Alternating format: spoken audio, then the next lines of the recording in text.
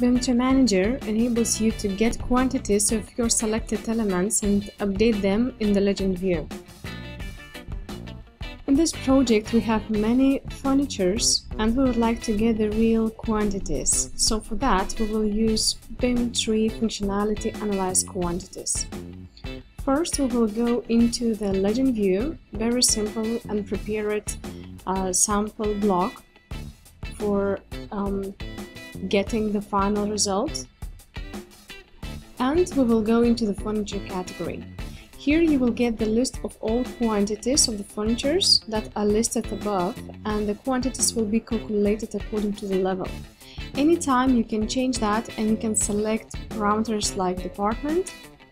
And right now the tool will group the quantities according to the level and department. More, you can select room name parameter as well. And right now the quantities will be calculated according to the level, department and room name where the furniture is allocated. Anytime you can export that information into Excel, and you can update that data in the legend view.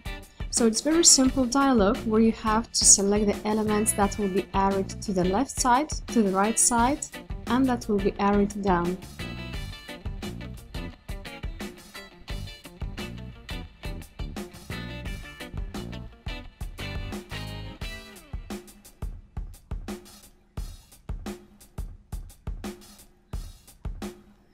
That's it, the tool updated information in the legend view. We can close the dialog and now we can check the results in the project. Graphical design of the legend can be adjusted according to your company standards.